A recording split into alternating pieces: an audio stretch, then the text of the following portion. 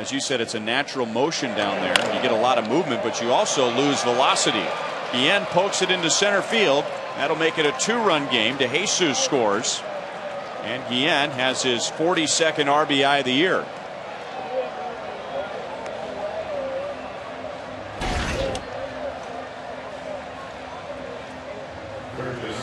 Well, Jose's so strong. He hits his ball right on the end of his swing. And against guys like Marley, you want to try to do like Billy Butler. You want to stay behind the ball and try to drive it to right field. We see Jose just really reaches.